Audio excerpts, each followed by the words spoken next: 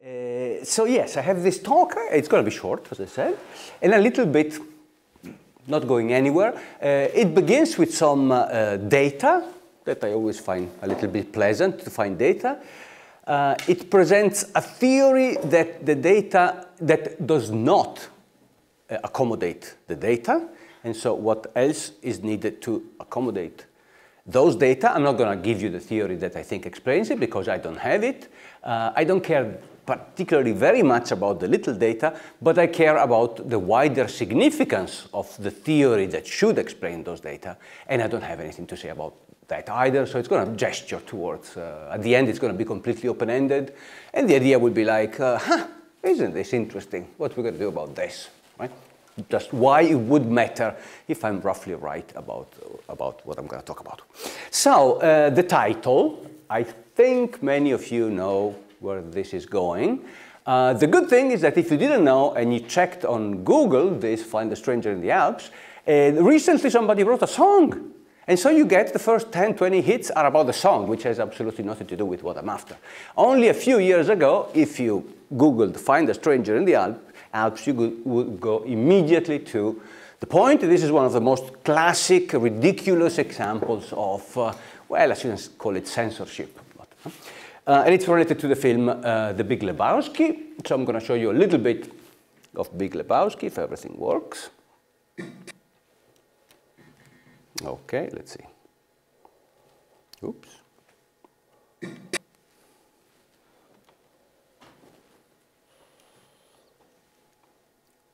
It will start eventually. Okay. This is what happens, Larry. You see what happens, Larry? You see what happens when you find a stranger in the Alps? This is what happens. You see what happens, Larry? You see what... Right, okay. Not perfect, but anyway. So that's the story, right? The story is the character played by John Goodman, Walter, is irritated by the young kid that you see very briefly in the window. And in order to take revenge on the kid, he goes out on the street and he starts destroying the car, which he thinks is the kid's car, and happens not to be. He got the wrong car. Right? And you probably might have heard what he said. What he said is really this. Huh? Okay. No, I got a problem. All right, okay. So far, so good. Right, so sorry about this. Okay, let's go back. So you've heard it right. What the character says, so that's a character played by John Goodman. The name of the character in the movie, a fictional character, is Walter, and he says this, right? This is what happens, Larry. Do you see what happens, Larry? Do you see what happens when you find a stranger in the Alps, which is, you know, don't be worried if you never heard this idiom, because it's not an English idiom. Nobody ever heard this before. The original, the Coen brothers original, is this, right? Do you see what happens, Larry? Do you see what happens when you fuck a stranger in the ass? So it's quite different, and I suppose they came up with a stranger in the Alps because it fits the movement of the lips of the character, so that it was all right. But the idea was, okay, you got what the idea was, not to offend the Comedy Central family-oriented audience, I suppose. They had to substitute some coarse words, fuck a stranger in the ass, with something that is complete nonsense, right? Anyway, the nonsense bit is not particularly interesting, is the fact that they wanted to avoid the occurrence of fuck a stranger in the ass. It's the phenomenon that I'm going to talk about today, but just to continue, since I interrupted at the beginning, just to get some continuity, let me give you a couple of other examples, because this is ubiquitous. I've got from Kill Bill, the character says, "My name is Buck and I'm here to party," in the edited version. In this case, you even lose the nice phonetic rhyming original, which is, "My name is Buck and I'm here to fuck," right? Which is good. And the next one that I got is, in fact, if anything, a little bit sinister, because they wanted to remove the coarse term, but look what they came up with. They came up with a word that is absolutely not coarse, is normal, but it's extremely offensive to the targeted audience for completely different reason. And so Joe Pesci, the character played by Joe Pesci, doesn't say, "You motherfucking Jew." He says, you mother-lover Jew. And the mother-loving, of course, is the most horrible stereotype that we have for Jews. So it was not a very good idea, right? But the point is that money-loving goes down fine with mom and dad, whereas motherfucker doesn't go particularly well, right? Okay, the phenomenon has got nothing very much to do with fiction. I'm going to say a little bit at the beginning about these fictional scenarios. I think there's something interesting there. I don't have much to say about it, but perhaps you do. But anyway, the point that I want to bring up with this example of fictional slurs that get edited away is also a point that you might reproduce with what I call similar phenomena. Well, one that I have is, still in the fictional element, grolixes. Those are those squiggles that appear in the comic bubbles that stand for, they are code for some sort of generic slur. And what you're supposed to infer from this comic is that, for example, the character on the left uttered the word what and the word the, because they're written down, but then he didn't utter a word that is not a token of any English type, namely dash, at, and so on. He uttered a bad word, and you pretty much substitute what you want, probably what the shit, what the fuck, something like that, right? So another example in which the fictional coarse expression is being edited away in favor of something else. In the case of the movies, you've got to pay attention perhaps to the lip movement, and so you come up with these absurdities. In the case of grolixes, you have a conventional device for that, but you know, comics, presumably children shouldn't be exposed to those bad words, and so you come up with these substitutions. Well, when it comes to slurs, I've got nothing to say especially about slurs in particular in the sense of ethnic, sexual, and similar things, slurs. But slurs are also, among other things, bad words, just like to fuck or shit or that sort of stuff, motherfucker.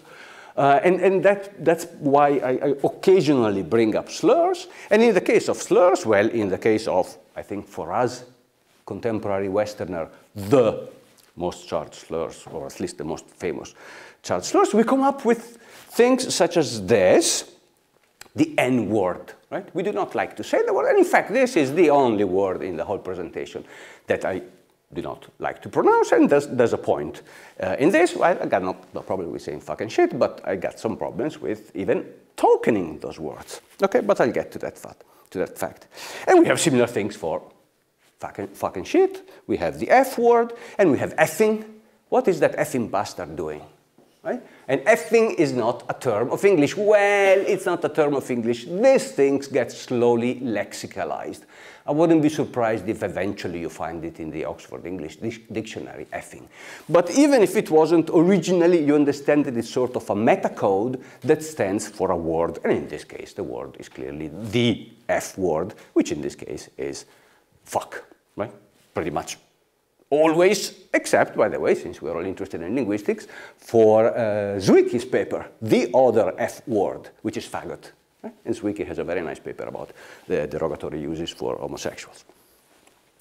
A little case of Italian, since I'm Italian and you might be interested in data, we got this. This is very lexicalized, unfortunately. It's not on the fly, but we also have things that are just made up on the spot, is zio cane. Zio means, as you can guess, means uncle. We've got nothing against uncle. The point that zio is there is just because it sounds like Dio, which means God. And so zio cane is a substitute for us, the worst thing you can utter in Italian, which is blasphemy. Right? Right, so zio cane is completely lexicalized, but we get things, my friends come up with things like Dio re, Dio cantante, which you never heard before. Right? And they're just there in order to know, you know, I'm going to be blasphemous, but I don't like the people around to hear the bad word. I don't like the bad word to echo. That's exactly what I'm talking about in all of these cases.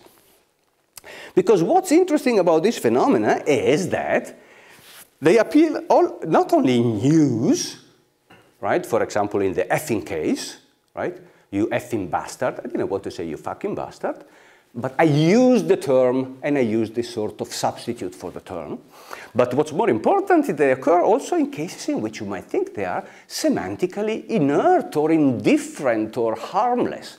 That's why I brought up fictional scenarios. What's so bad about hearing Walter, who does not exist, fictionally utter the word, what was it? Fuck a stranger in the ass. Nobody's doing that. Nobody uttered anything like that. Nobody derogated, nobody used coarse language, because there is no actual use there. It's fiction. John Goodman pretended to be somebody who used a swear word, but nobody really did it. So what's the problem? Well, of course we know what the problem is. We don't want the kids to hear the word. We don't like the sound. We don't want the sound to echo out. We are philosophers, and so you know what's going to be the big test for this, of course, quotation. And the interesting thing is that these things are relevant also in quoted examples, and that's why I brought up the O.J. Simpson trial.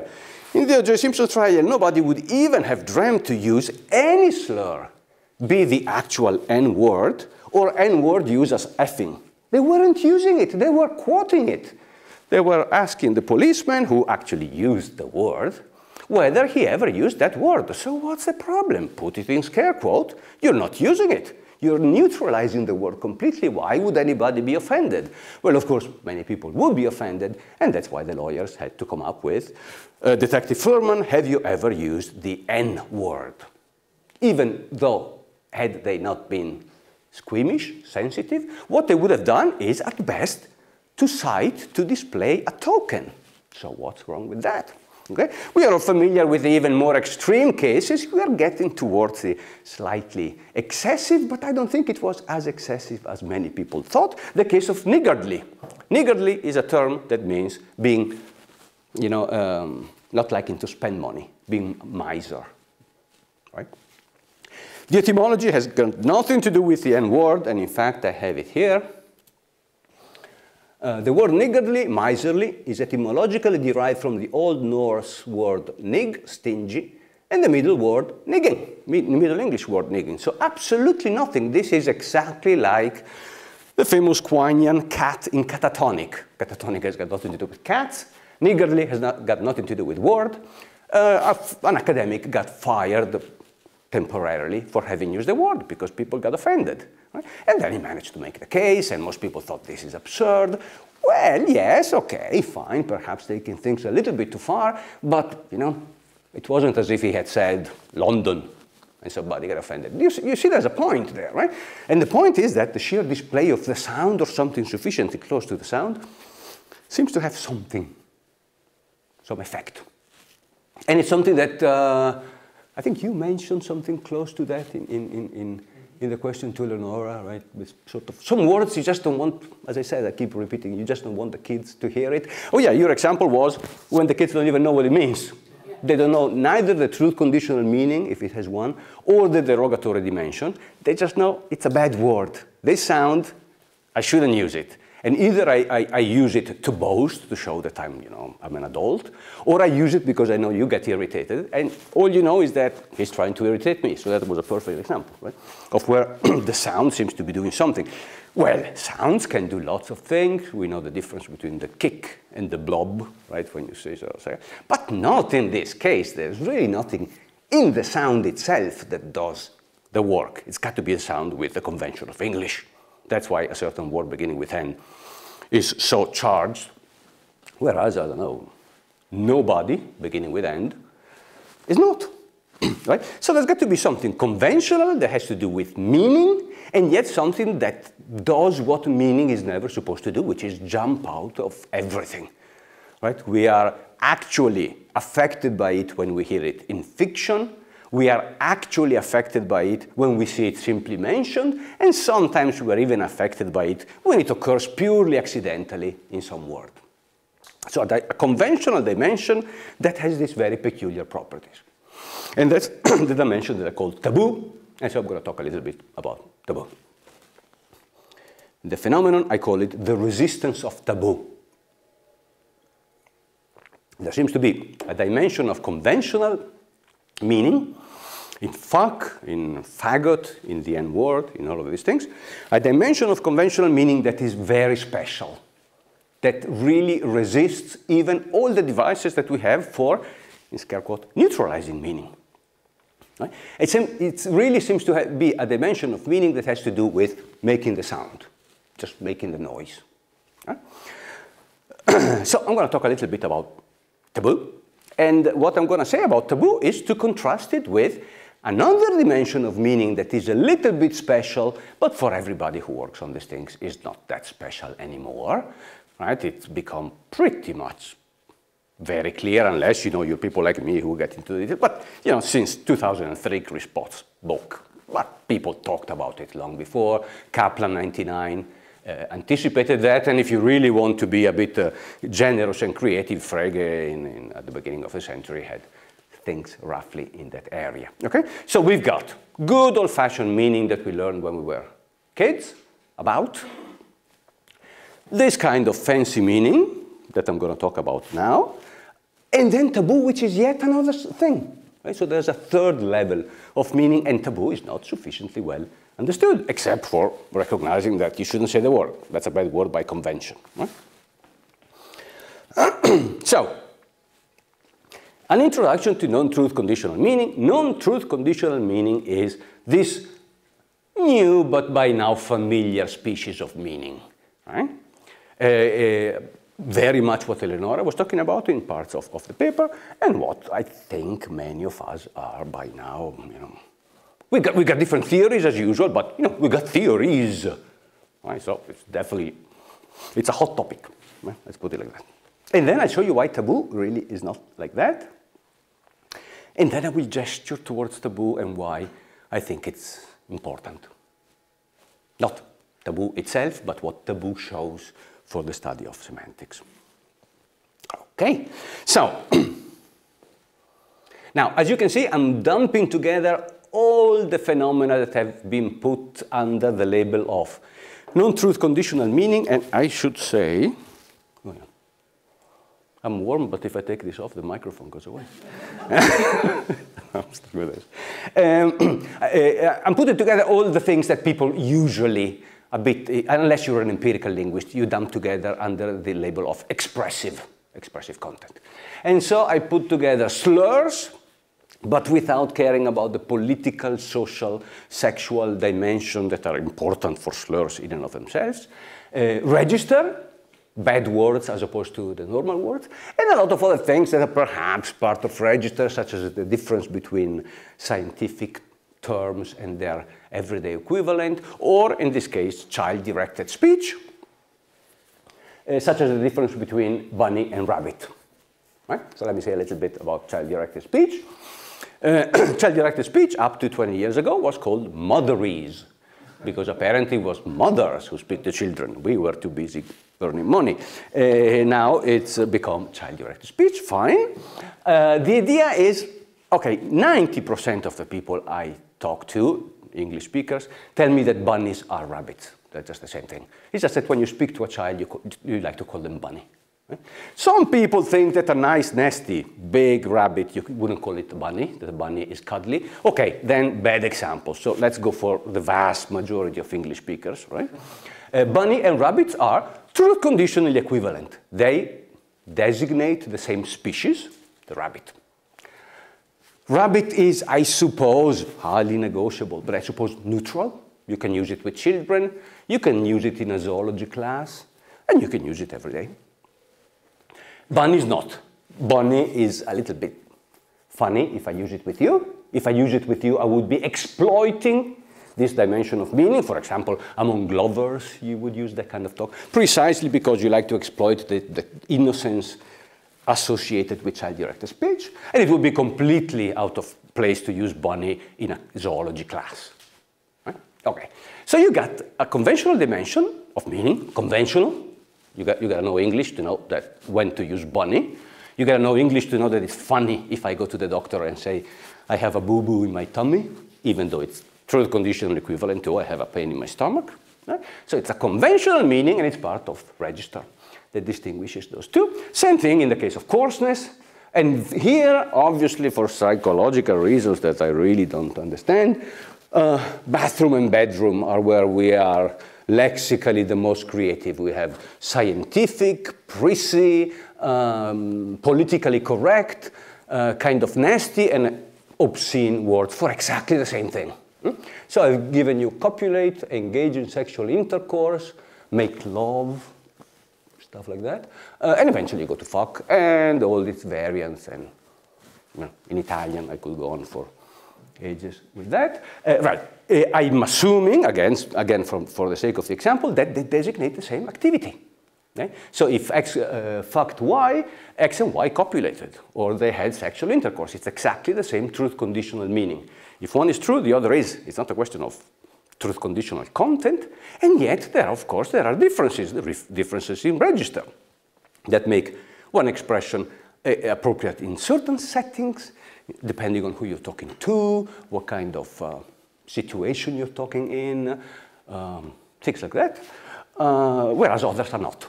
Some are perhaps neutral, such as rabbit. Use it anytime you like. When it comes to sex, I think it's very difficult to find one that is completely neutral. Right? Engaging in sexual intercourse is very journalese. Right? You surely wouldn't, after a romantic dinner, tell your partner, would you like to engage in sexual intercourse? Okay. Fuck, definitely. If you're writing for The Guardian, you better know, but you won't use that.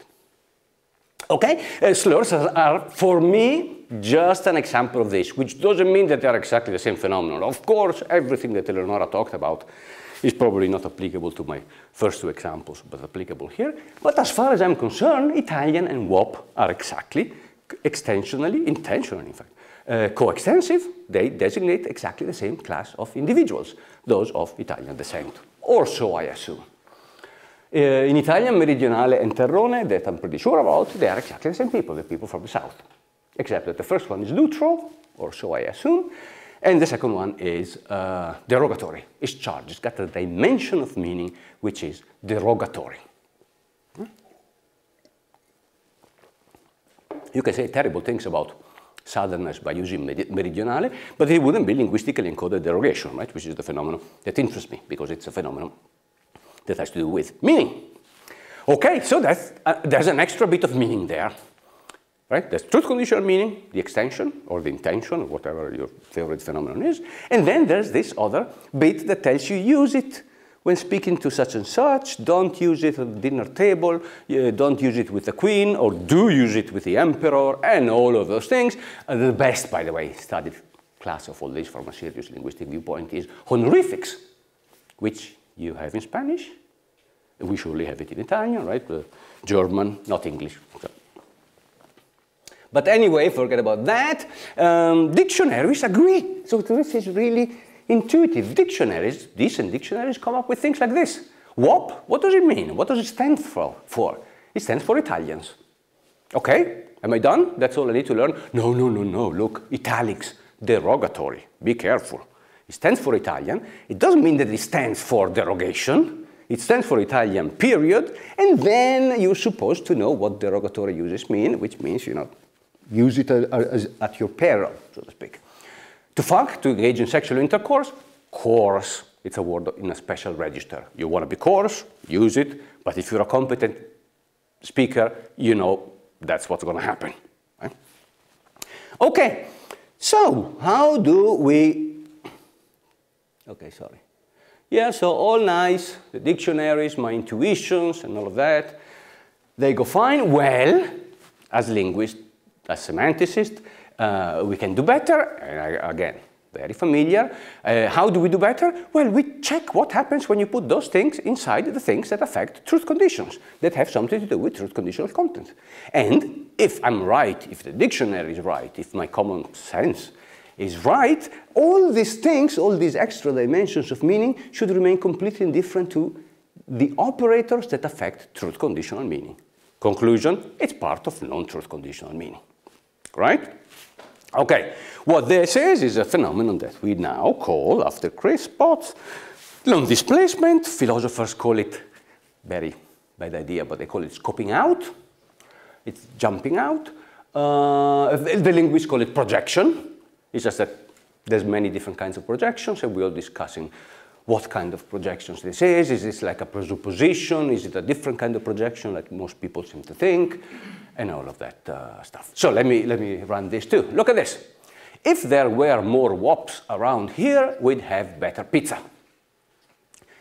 Truth conditional content. Are you committed to the fact that there are more Italians here? No. You can say, hey, you didn't hear me. I said if there were. I didn't say there are. So if is an operator that affects truth conditional content. Great, no surprises here. But how about the derogation? If I object to the speaker and say, hey, what you got with Italians? What's your language, right? The speaker can't justify himself or herself by saying, hey, I said if. No, right? The derogation jumps out. The derogation is indifferent to anything that affects truth conditions. Reasonable conclusion, the derogatory effect has nothing to do with truth conditional meaning. It's a different dimension of meaning. They did not fuck, right? At dinner table, and somebody says, hey, hey, what's your language? What's the problem? I said not, right? Well, no, it doesn't work like that. You put a negation in it, yes, so you deny that they had sex, but you didn't cancel anything about your use of coarse language. That's vulgar. You shouldn't do it, right? So the derogatory term, unlike its truth conditional component, remains unaffected by the expression of negation, the most classic truth conditional, in fact, truth functional even, operator, right? Okay. So we all talk about these things, and these are a very few people that talked about that, on top of Christopher Potts, Kratzer, Anand Schlenker. He thinks that it's a little bit, it's in fact very, very much like presupposition. Potts says, no, it's not. I think it's absolutely not.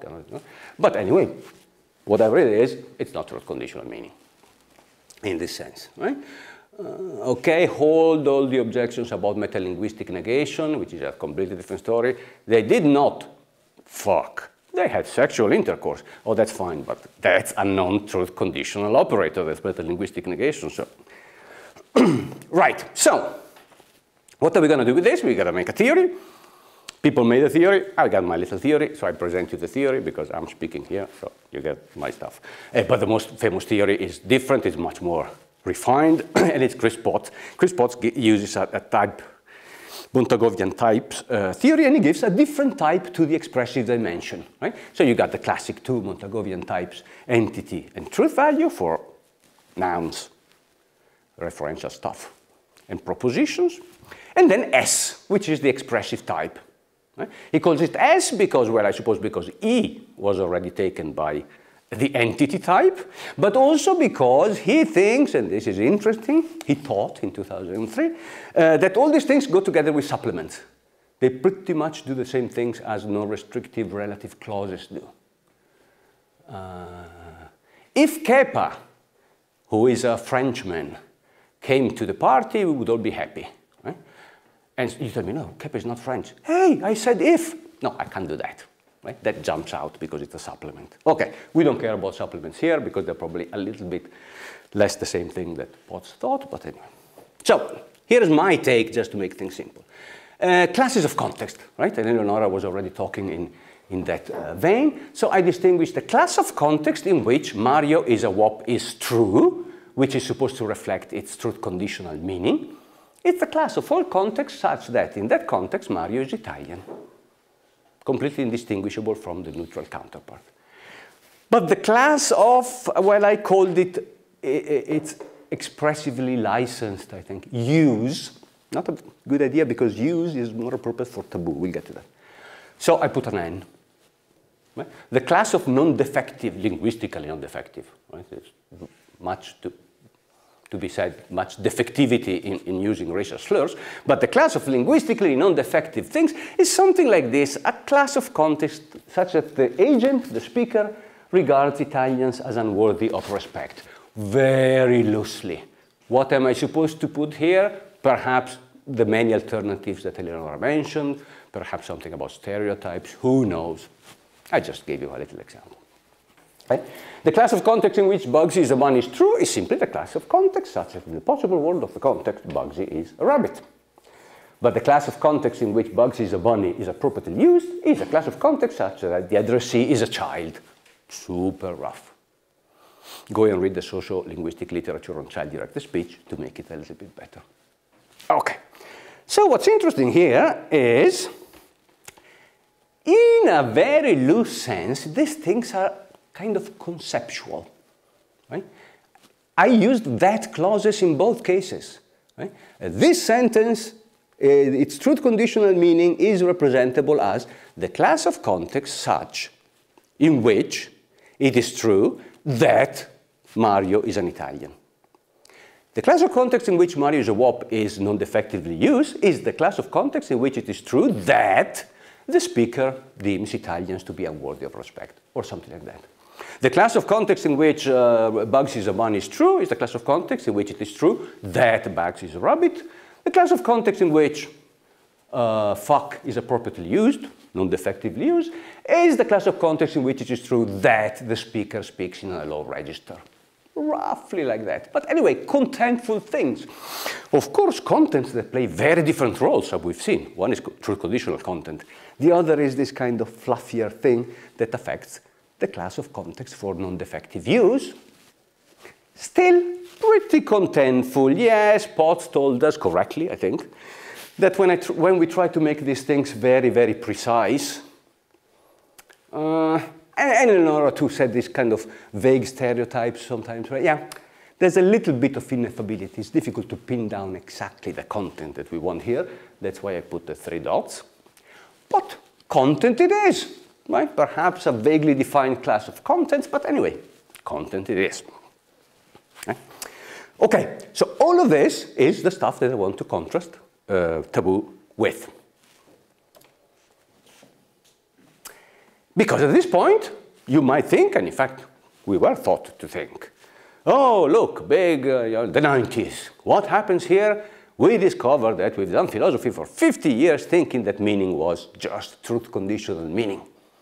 We did semantics, and people like, people who are not exactly the silly ones told us, that's David Lewis, you can imagine, told us semantics without truth conditions is not semantics. Well, semantics is the study of meaning, so that means that, meaning is truth conditional meaning, according to this slogan. I'm sure Lewis would tell you, yeah, in the paper I was writing, I was concerned about that. I didn't even think about fucking and bunnies, but anyway.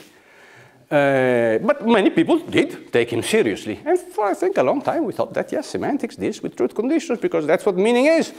And now in the 90s, whatever it is, Kaplan and then Potts, we found out that no, there's more to semantics than truth condition. There's all the stuff that's non-truth conditional meaning, these extra contentful bits floating around. Okay? And so you might think, phew, done, finally, right? It was already a pain to study truth conditional meaning, the whole big thing of semantics in the 70s and 80s and so on. Now we've got the other thing, we are still discussing a bit, but at least, got a picture. So meaning is content, and I call it bias. It's the restriction on the class of context of use, that which I called CN, and in the slide afterwards I called CU because I made a typo, because I was thinking of my old terminology. Okay? But that, you might think, right? So that's it. Truth conditional meaning and this expressive meaning. Perhaps I should call it more neutrally. Expressive meaning, I call it bias. The restriction, right? The bias of bunny is use it when speaking to children. The bias of fuck is use it when you want to speak coarsely, vulgarly, and so on. Is that it? And I'm saying, no, I don't think so. That's why I think that taboo is a little bit important, because taboo is yet another dimension of meaning. And it's a dimension of meaning that seems to have to do with the tokens, with venting the thing, putting it inside a longer word, put it in quotation mark, put it in the mouth of a fictional speaker, that thing is gonna bother us. And it's gonna bother us not because of the unpleasant sound, but because of the conventions of English. So it's meaning, there's nothing to do. If you don't know English, you would not be bothered by fuck at all, right? You got to know the thing, you gotta know what it is. Right, so there's yet another dimension of meaning. And where this dimension of meaning comes in our understanding of semantics is, I think, a little bit troublesome, or at least interesting, promising, depending on how you think about it. So, yeah, you see, the occurrence of slurs is, I call it marked, is remarkable. It might bother us, or you might find it a little bit titillating, or however you react to these things. In fictional scenarios, in accidental occurrences, in pure quotation, and here I put in, by the way, a personal anecdote. When I was a kid, around 12, 14 maybe, I was in England in the summer to learn English and hanging out with some English kids. And they knew I was Italian and French, you know, they're English, they're all the same continental shit. So they asked me, because they knew that something funny was going to happen, what's the French translation for seal? And I don't know French, but I happen to know that one. And it's phoque, right? Foca in Italian. Oh, wonderful, it was wonderful. So I was always asked to say, and I didn't know, by the way, at the time, because I didn't know much English, that it really, for an English speaker, sounds very much like fuck. And so, yes, so that's another thing, right? What on earth is just the sound? It's not even spelled the same. It's not exactly the same sound, by the way. And yet it does the work. Mm.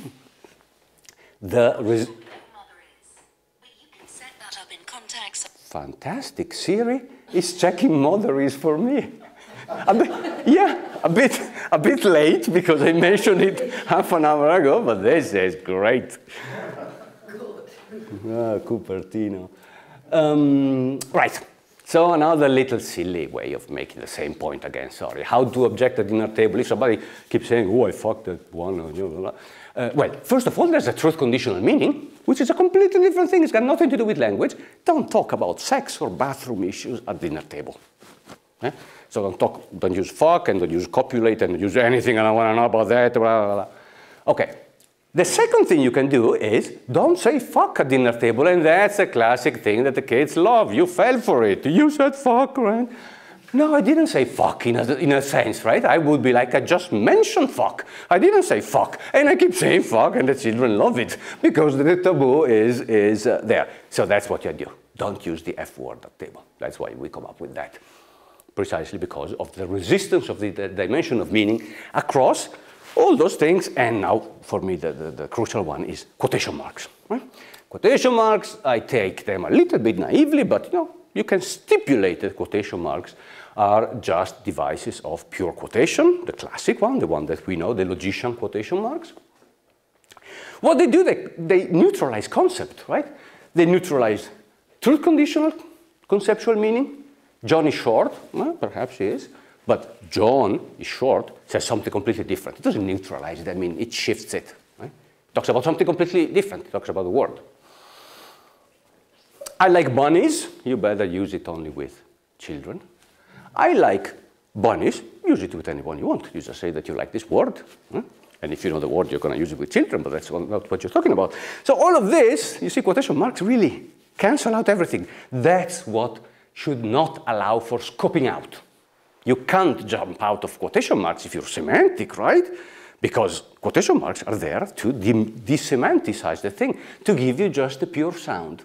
And yet, taboo shows that there is something conventionally attached to the pure sound, to the sheer type, to the F-U-C-K, or to the N-I-G, and so on. So the resistance of taboo shows a non-conceptual dimension of meaning. I don't know how much I want to push this idea, but right, it's not, what is, give me a that clause for that. Got no that clause, it's just that that sound doesn't fit here. That's not a sound that we like, right? So on top of being, of having a certain truth-conditional meaning, on top of being derogatory, coarse, and so on, this word also had that freaking sound that we don't want. And that's a convention of English. So it's a bit of meaning. It's a bit of semantics that resist quotation, so to speak. That's a strange thing, I think. Right. It's a strange thing. Why? Well, I don't know. I find it a strange thing, and something needs to be said. This is the final bit where I gesticulate, and I just try to make it a bit theoretical by mentioning Chomsky, which is always a good thing.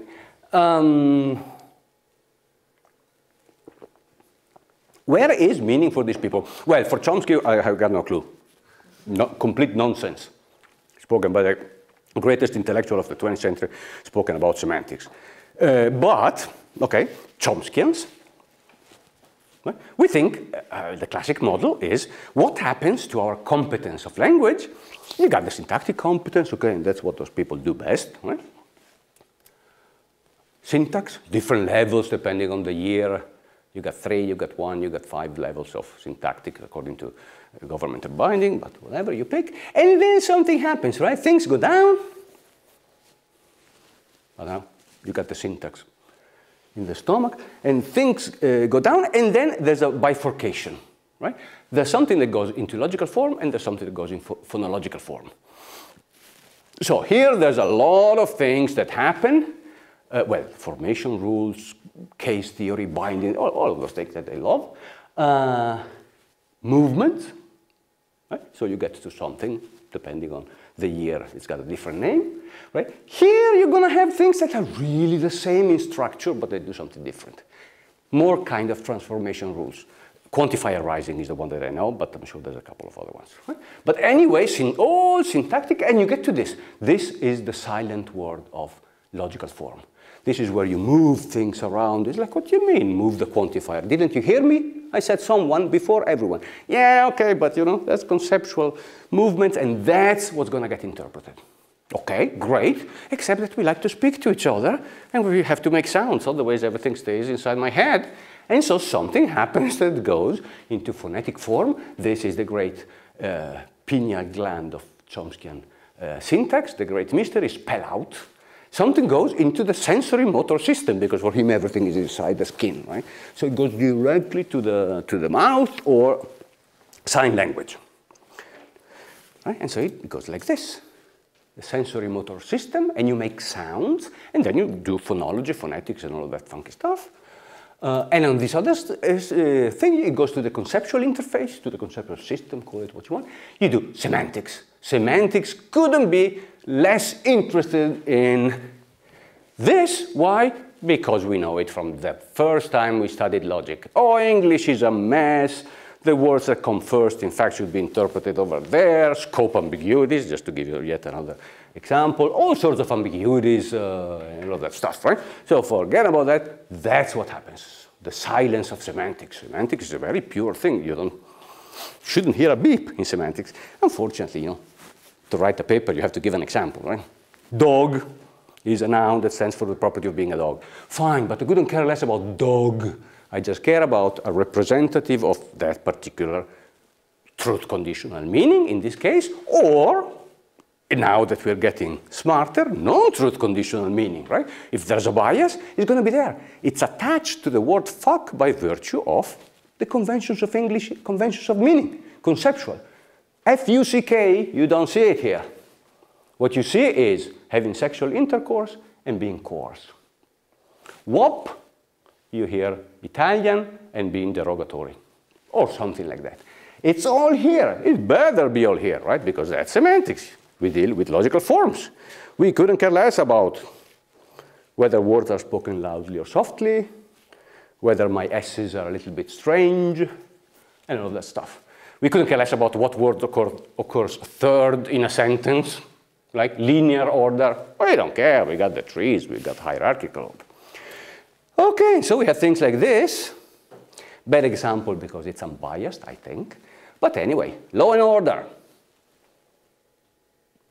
Mysteriously classified as a sentence. It's obviously not. But anyway, okay, and so in this case you get this, right? Conjunction of law and order. And so truth conditions and bias, yes, I think it happens to be the super trivial bias. There's no particular bias here. I should have used bunny or fuck to get you something. And then in this case you get the funky things, like English speakers put an R in the middle for very bizarre reasons. Law and order, right, they say. They don't say law and order, they say law and order in Britain. Okay, so phonology does its stuff, completely unrelated to meaning. It better be, that's a foundational principle of phonology, right? And the other side, the foundational principle of semantics, all the conventions are there independently of sound, pretty much. Sound is a handy representative for our examples, but really, who cares? Well, apparently we better care. Apparently we better care because fuck a stranger in the ass, this is a verb phrase, I got this right. Right? You get the logical form, we know that. Truth conditions. Oh, by the way, this is metaphorical. It's something I completely ignored. He's not thinking about the sexual act of engaging in anal sex. He's thinking about screwing up somebody. And by the way, screwing up is another one. But anyway, I can't help it. So forget about the metaphorical, which we know is pragmatics, is out of the picture. But literally, fuck a stranger in the ass has certain truth conditions, you know what they are, and it has a certain bias, which I assume is just being coarse language. Perhaps I'm wrong, there's something else. Perhaps it is even derogatory to some people. I don't know. But anyway, all of that, all the interesting stuff, and yet there seems to be this. That's all I can do. This is my theory so far. Taboo has got to be there. It's got to be a dimension of meaning that is attached to phonology, trickling down there somehow. Okay, I'm concluding. So I call it, that's a research program at best. That's, I don't know, the beginning. That's a title for a research program. Now I got to write the whole thing. Meaning at PF, right? Meaning at phonological form. The meaning of sheer sounds, the stuff that somehow, not always, right? But so I will have to put a lot of dots on the I's and cross the T's, but semantic non-equivalence of, okay, I call it fully synonymous expressions. I mean, fully synonymous is not felicitous because I think that at the end of the day, they don't have really the same meaning. The taboo is different. But anyway, in the sense of content and bias, right? For example, super negotiable. But these two are two terms that are used truth conditionally synonymous with African American, or at least black person. Both of them are derogatory, quite derogatory. I suppose not equally derogatory, but let's grant me the example. Derogatory, you got to be a racist to use those terms. I think the first one has a very weak taboo. I'm not particularly bothered about saying spook in this sense, right? I'm not particularly worried, even if I know that there's the sense of spook that has to do with ghosts. That's got nothing to do with this. But even if it wasn't the case, it seems to me that conventionally, perhaps for social reasons, right, that eventually accrue into the meaning of the word. The second one is the one that bothers me. The second one is the one that required the asterisks. The second one is the one that, for me, even resisted quotation. There's an extra dimension of meaning. They got the same bias, grant me. They surely got the same truth conditional meaning, and yet they're not equivalent, because that other one even resists quotation.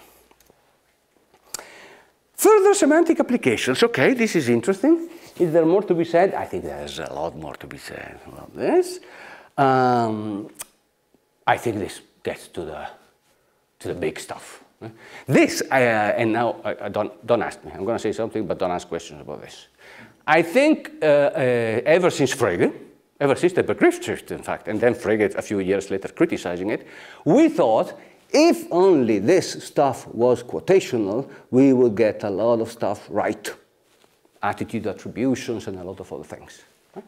And then you think about it and you're like, yeah, but damn it, it's not quotation. Perhaps there is something meaningful, right? Quotation is, right, there is something else out there at the level of phonetic form that makes a difference, right? That makes a difference, that even makes a difference when John believes that attorneys are rich. We feel it's true, and we're not so happy to say that John believes that attorneys are rich. Did I say it right? The first is John believes that lawyers are rich. They're supposed to be fully synonymous, right? It's not Hesperus phosphorus. These are even synonymous.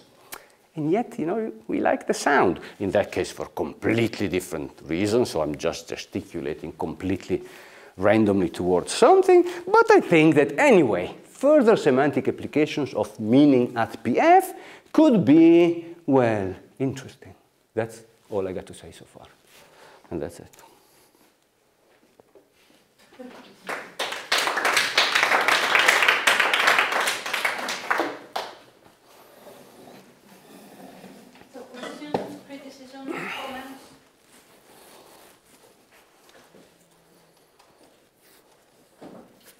I can start here with a very small remark. I was thinking of, you know, there's a problem now in the United States, I read in universities with old books like Tom Sawyer or things like that, because they use the N old book, yeah.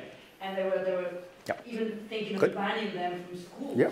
just because even though people know that in those times the N word didn't have it wasn't a slur, it was even prescriptive, they are thinking of banning them. So that would be a case of yeah. it is a taboo, so it's not only bias, but yeah.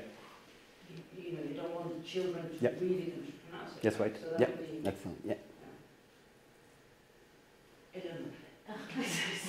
Just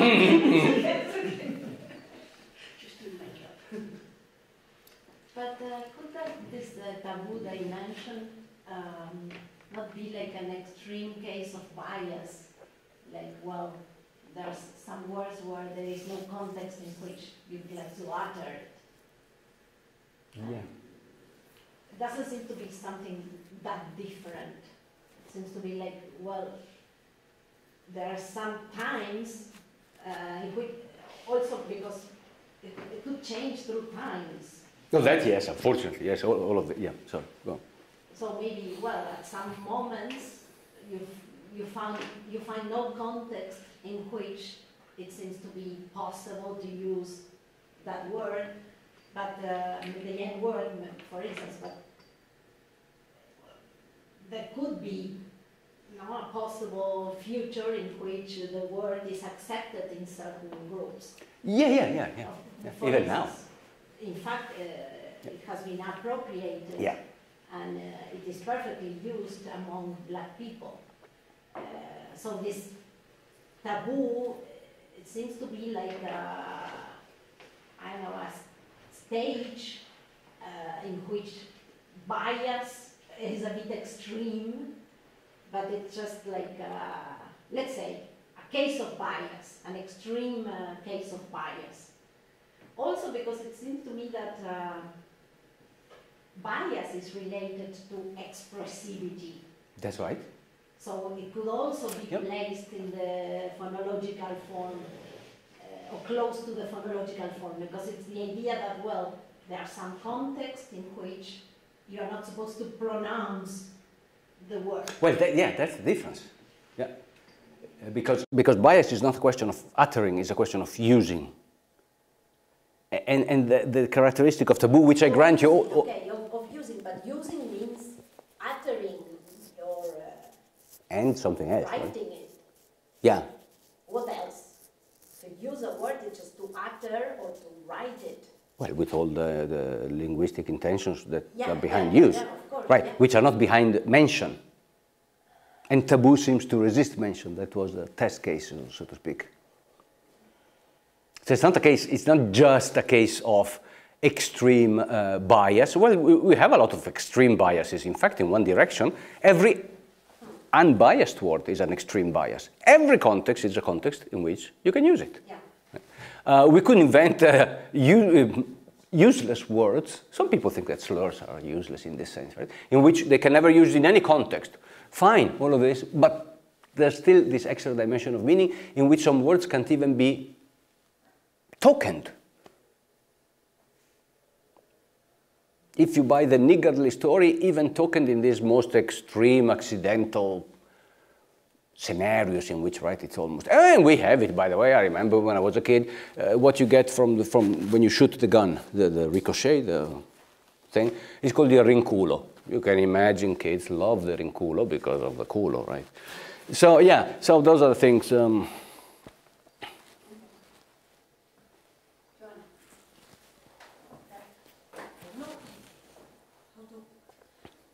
Understand very well what this taboo thing is, but because I don't know very well if I understand why I cannot say nigger.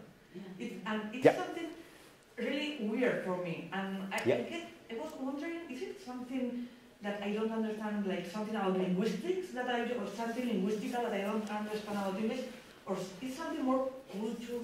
I don't know, moral. I don't know what level it is, but I cannot see the point about saying a word. It's something really English, American, or something. Are there words in Italian that you wouldn't say, pronounce? Well, quite frankly, I'm a very bad example because I'm. But the blasphemies. Okay, I mean. Yeah, we don't care about race and sex and so on in the sense that we're super bigot, so we don't even go there. But God, right? So yes, some words really I do use them. I'm sorry, but even in front of very liberal atheist colleagues, I wouldn't mention them.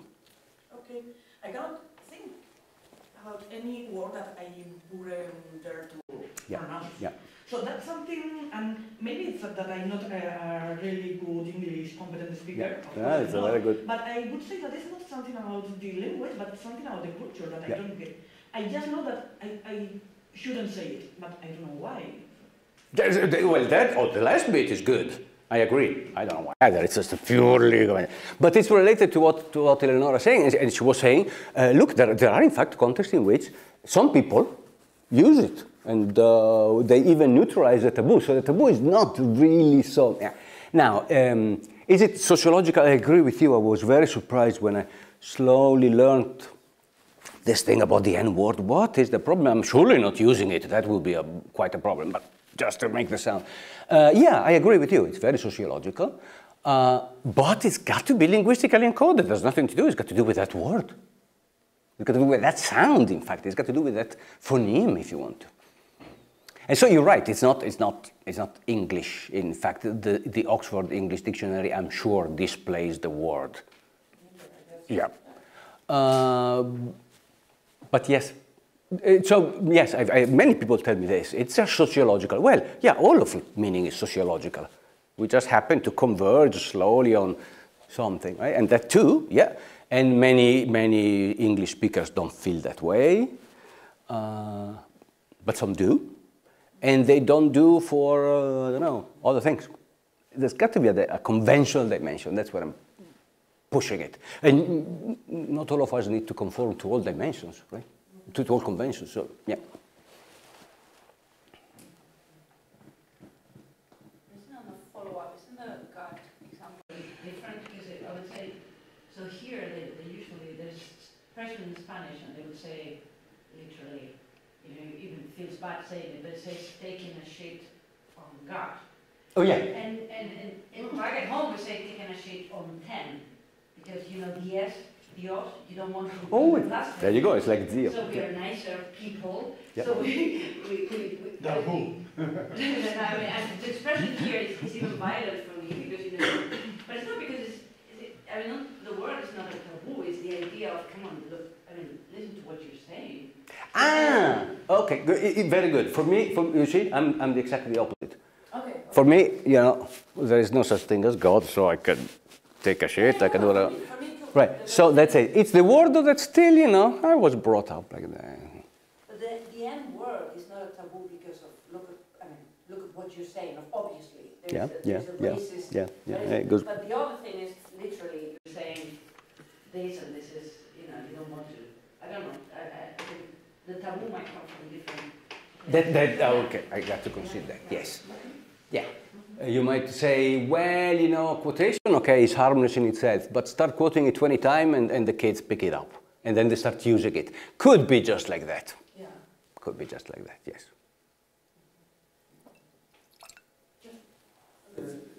Maybe more clarificatory. I am struggling in understanding, because I am not very familiar with that distinction between the phonetic and the logic. Right. Well. But I am struggling in making that distinction. Yeah. Why wouldn't have the phonetic part meaning? No, because you were saying there is a part of meaning there that we don't know how to account of it. Yeah. But I don't see what, I mean, it's hard for me to say that in the phonetic part there is no meaning or something like that. Right, but I don't mean to say that. So the word dog, of course, is spelled D-O-G, and it means those animals, right? So yes, in that case, the word. But it's just that when you do semantics, in a way, you forget about the fact that it begins with a D and ends with a G. All that matters in semantics is all the properties of meaning. Right? You could call it 526, and then you're like, 526, what is he talking about? You go to the dictionary and like, oh, the thing that once I start speaking out loud, I say dog. But the representative of all the semantic properties couldn't care less whether it's called dog or bog. And it couldn't care less whether it's called attorney or lawyer, if really they are fully synonymous. It's exactly the same thing, call it what you want, right? It's all Shakespearean. A rose under another name was smell sweet. Right? And bias is like that. Right? Call them spook, call them with the N-word, derogatory for African Americans or whatever.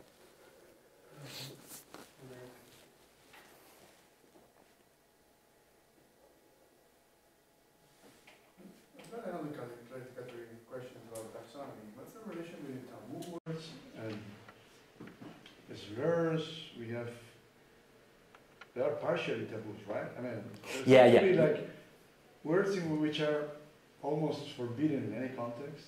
Yeah. And then others that seem to be well appropriate in these coarse situations and the others, right? The conditions of correctness for taboos it doesn't exist, or what's this taboo word never appropriate, or I mean, because these others on the board, I don't know the literature, just superficially, but this guy who said that all slurs should be prohibited. Okay, I was going to go there. Right? Yeah. So for these guys, that in your terminology means that all slurs would be taboos. So I mean, complete taboos, no appropriate context of use. No. What's your? No, but so taboo, I use it as a technical term. You're right. Taboo is used in the sense of don't use the word for one reason or another. I'm using it technically for it. Can you use it in others or not? Well, that's politics. I got an idea, but I got an idea when, you know, spook is to be used in the mouth of somebody who doesn't like black people or something like that. So there's a context of use. And then if for political reason you think that you should never express disdain for people of a certain ethnicity, then that word should be forbidden. And many people say taboo, that's fine. It's not taboo in my sense, right? It's not taboo in my sense. What's interesting is the paper on slurs by Anderson and Lepore, where they make a little bit a point of slurs being taboo, a little bit in my sense. They say a lot of things like, look, this is the forbidden word, don't make that sound. All people who do the semantics of slurs are wrong. There's no semantics here. I think they're wrong for two different reasons. One, because there's too much phenomena that are explained in terms of pots or me or whatever. And those are. But the second thing is, the more interesting thing for me is their step, which is completely traditional and fine, is these have to do just with the sheer fact that the sound is forbidden, so it's not a property of meaning. Well, it's a conventional property. Of course it's a property of meaning. Of course it's semantic. Right? I think it's two things. First of all, calling it taboo doesn't mean that it's not semantic. It's going to be a study of meaning, but a strange kind of meaning. And second, that's not derogation. Taboo is another thing. Spook and wop are derogatory. The N-word is derogatory and taboo. Right? But I clarify for you. Yeah, sure. Because you are in the wrong place. For you, being derogatory or having a certain bias means that the word shouldn't be pronounced in certain contexts, shouldn't be, don't make those sounds or don't write those signs in certain contexts. No, derogatory for me, but again, it's my terminology, I think a little bit. Derogatory has to do with bias. Yeah. So I got nothing to say about that. I don't think it's a Well, semantic. the idea is that you are restricted in using those words to certain contexts. Yeah. So you could say, well, don't pronounce. No, pronounce you.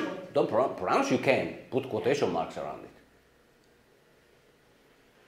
Don't use faggot unless you want to denigrate homosexuals. It would be good, for instance, to say, okay, I see the point. Okay. But with taboo, that we don't even put quotation Mm-hmm, right? mm-hmm. That's bad. And you put this, that's semantic. I say that's semantic just because it's conventional. You can push me on this. But in a sense, it's meaning. That's what I was talking with John, right? There's nothing, it's not that it's an unpleasant sound naturally, that birds fly away or something. Right? It's just because the conventions of a certain kind of English made it a taboo word. Give it the first commandment, or maybe another one. Well, I don't know, obviously, I don't know whatever language it was written in originally. But in English, don't pronounce the name of God. I never understood whether it's wrong, in vain, whether it's wrong to just bring up God with any name, or whether there's a problem with God.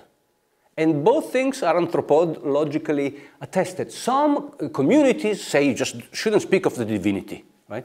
It's improper for a finite creature like us to even mention what? Mention, you know, the stuff that... Another thing is the word.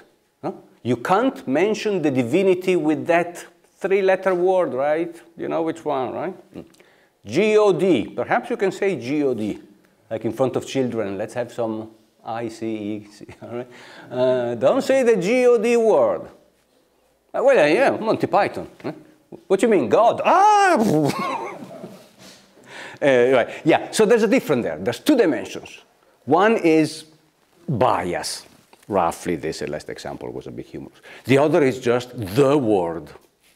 And even with same truth conditional meaning, same bias, some words are worse than others. Spook is better than, well, better is terribly derogatory. Bad, bad, bad, never use it. I didn't use it, but I quoted it with not much. And the N word, yes, you're right, me too, quite frankly, if it comes from, you know, very familiar with people who are a little bit, but there's still that fact that it's a little bit harder to quote, so that's it. Not to mention in Italian the blasphemies, right? The D-I-O, cane, porco, and all those things. Here is not a convention. Blaspheme all the time. Yeah. We have a long example. There is no taboo in Basque or Spanish here, right? You can't use any word, right? Well, nowadays, but nowadays, but okay. Yeah. There's nothing semantic here. It is like, you know, our priests have more power some years ago, or I was just remembering that last week, I guess, I was teaching, and a student wanted to complain about something that I cannot remember what, but I asked them to do something or something like that, and she wanted to complain. And instead of saying mierda, that is the normal, she said miércoles. And I was like, what? Yeah. And she was like, miércoles, mierda. And then I realized, she didn't want to say mierda. Well, but the thing is that she's complaining anyhow. So she was mixing, and I think without these taboo things, it's like they are mixing two levels of things. It's a community that she was still complaining, even if she didn't say the word mierda. Yeah. So the problem is not with the pronunciation of that word, and I would say that American people with the nigger word have the same confusion. It's like the problem is not with these letters. The problem is with the expression they use, you do with that. And I cannot see further on this. Yeah, but the miércoles thing sounds like a childish thing. I mean, it's the kind of thing children do. You don't say mierda, you say miércoles. And, you know, but this so maybe the student is a bit childish. I mean, it doesn't have to do with the taboo, it's just like they say ole, hola. Instead of hola, it's just silly. Well, ole or hola is normal here, but you know, mierda, miércoles, sounds like a child talking. Yeah, but the nigger thing is not the same thing. Like, you can't say this word, what? I don't know. Because it's insulting. But it's insulting if you used to insult. But if you don't use it, so if in a different use, the word itself doesn't have anything. So I cannot. I don't know. You know where? No, it was just, I don't know if it's going to make sense, but in the case of, in religious cases, it might make sense to become a word that you cannot say, because just the act of saying it might grant you a really bad afterlife. No, so you have a real, well, no, not a real reason, so you have a real reason which is false, but you have a reason. You have a reason, of course you have a reason. Yeah. But I think that the mechanism might go in that direction, even in the cases where there is not a threat for racial and other slurs. The mechanism might be the same in I'm very happy with that. Yeah. But very happy. But there is not this kind of threatening thing. No, fine. Yeah, you're right. And so I'm conceding all the examples, but you're giving me a very good example that I would be happy. Right? And in fact, I think you're right. It happens. I'm not an anthropologist, but I think it does happen that you have those taboo words. But even if it doesn't, it couldn't. Right? But I make up a fictional scenario, a thought experiment, and there it is. The sound can't be said because, you know, you get the little lightning doot on your hand. Why? Well, of course, it's a religious superstition, social and so on. Yeah, okay, but why that sound? Isn't that a linguistic convention? It seems to be that it is. And so I call it meaning. Can you repeat that? What did you say? Let's make up this thing that I tell you, you know, the sound N-O-G could never be pronounced, otherwise you go to hell. Right? And so you go like, okay. That's a linguistic convention about nog, right? So it's an aspect of meaning. It's man-made. Huh? Right? Okay. And that's the thing that, so even if I quote, oh, the priest said that I should never pronounce nog. Oh, you go to hell, right? So it's a thing that it's this kind of conventional aspect that's got to do just with the sound. So, yeah, that was about that, yeah. I mean, just remembering Kaplan saying that, well, even if there is a different meaning, part of it can be the answer into why these guys are using these words, and it can be because they have this sacred, right? And marchers, or how is the example? Oh, I don't remember. Wittgenstein and Machers, or Machers, or whatever, that they use one word on the weekdays and and another word in sacred ways, and they are completely the same, truth-conditional speaking, and blah, blah. And well, he has this difference in which some difference in meaning can answer into the question why they use these words instead of the other. And he defends, as far as I remember, that that's not semantic. Right. Wouldn't surprise me. Yeah. So I think maybe that's terminological. I don't know about what counts as semantic information and what as pragmatic information. But and actually, it seems like, well, why does someone uses miércoles instead of that's another example. But, with slur, when I see one use niggers instead of African American. Well, I don't know what's. I mean, not all the cases. I mean, all the cases that maybe are different, slightly different, but. I think that passage, I don't remember the passage, but the spirit seems to be when he was arguing about distinguishing semantics from what he calls meta-semantics. The reason why the word means that. Yeah, the difference, I mean, what you put, I mean, going to non-truth-conditional aspects of meaning, what goes into semantics, and what counts as pragmatic information. So he gives this example about, and I remember about the sacred thing, right? He says, well, they say this on Saturdays because, well, they have their religion, say, well, use this word in sacred days. But the fact that that is not part of semantic information, he says. Yeah. Okay, now it's starting to look a bit terminological to me. The word. I mean, of course, using one word or the other makes a difference and have an explanation. But the explanation is not linguistic, it's religious. Yeah, that's what was. As long as it's religious, even if it's conventional, it's not semantic. Linguistic, at least, let's call it linguistic. Yeah. Social practice versus conventional meaning or something like that. So. Whether we call it semantics or not, I think it is not a big deal, depending on. But many of you, starting with Maria's original intervention, are like, well, this doesn't seem to be, let's call it linguistic, as you said now. And I'm saying, well, isn't it encoded in the word? Isn't there something to be said about it?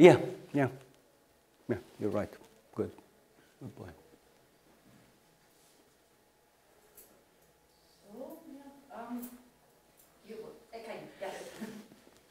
I don't know. I mean, I don't know if I'm making exactly the same points or if I'm missing absolutely the point. But let me try. I mean, I think that the feeling that the phenomenon is not semantic or linguistic. I guess it's exactly the same points. But I don't know. Let me put you an example, a very silly example that happened to me once, which involves taboo. But it's not clear to me that it has to do with language. But it's similar to the examples that we are using, and it doesn't have to do with slurs. I mean, I was teaching in a high school, and what we were talking about transgender people and transsexual people and the differences and so. So I asked the students, okay, we had an example. She's a transgender. She's not a transsexual. why? What's the difference? And the answer by one of the students, Danny, was, well, you know, she has one of it. It what? You know, that. Yeah. That what? I don't see the demonstration. You know, the thing you use to be, okay, pennies. You say pennies. Yeah, yeah. Okay? Yeah, absolutely right. It was an example of taboo. Yeah, but taboo about, I agree, not linguistic. That's a taboo about the object. Call it what you want, don't mention it. Yeah. Yep. But it seems to me that it's exactly the same phenomena as with nigger. Well, yeah, but it's got to do with words. No, very good point, very good point. It has nothing to do with anything encoded in the word penis. It has to do with, you don't talk about genitalia of your teacher. Right. So it seems to me that the explanation of this phenomena that you want to explain has nothing to do with what's encoded in the word. Right.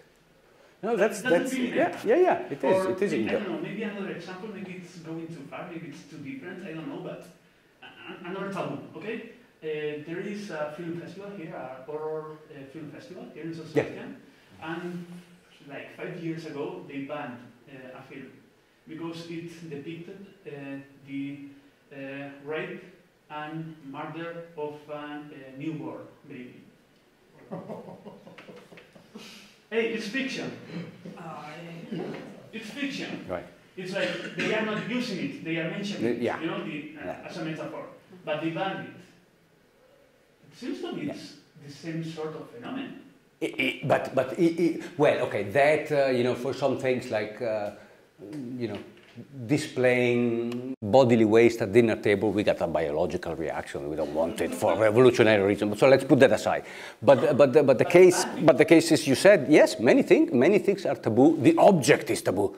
So you don't want to talk about penises with any word. Call it dick, call it genitalia, call it penis. You just don't want to talk about that. That's nothing. I think you're right. Exactly the same thing with sounds, with certain sounds. And okay, so you say, yeah, so it's the same thing. Yeah, fine, it is the same thing. But the sound has got something associated to it in English, because that sound in Swahili doesn't do anything. So to me, that's enough to call it a linguistic convention. Even though you're all right, it's very special, it's not, I don't know, it might even be in the dictionary, but. It's a linguistic convention because the device you use it's a piece of language, that's pretty much it. You're right, that's it. But it's good enough, right? Yeah, but you're absolutely, that's the bottom line. It happens to be a sound that as a physical object doesn't do anything. It's got a conventional thing attached to it. Yeah, that's what meaning is, right? Yeah, the last one, yes. To make a clear difference. So, Eleonora was saying that intention has a lot to do with the use of some of those words, right? So, you can distinguish between passive endorsement, blah, blah, and your speech act doesn't count, blah, if you don't have that intention, or you mentioned nothing. Very good, yeah. I mean, so, yeah, because intention has nothing to do. Yeah, but because I'm doing it doesn't change a block or make permissible one taboo with quotation marks because it's clear that the speaker intends, blah, blah. Right. No, because this is semantics in this sense. In this sense. Yeah. So but then I will add the intentions. Independent, I mean. Yeah, but you know, then the speech act theory, I haven't said anything about any of that. Yeah, so lots of intentions there. Yeah. Taboo, even it seems really like, you know, if I cough and it really sounds like cunt. That's a word that I can't say, but it's very, very bad. Cough a little bit better next time, please. So yeah, taboo is really, really resistant to whatever. Can be justified a little bit, but still, the echoes are there. Okay, yeah. Look, if you're going back to, there's a lot of parallels with the non-linguistic, right? If you're genuinely sick, not your fault, and you throw up in the middle of the room. Yeah, it's not my fault, but you're like, yeah, what probably, oh God, right? It's a little bit like that.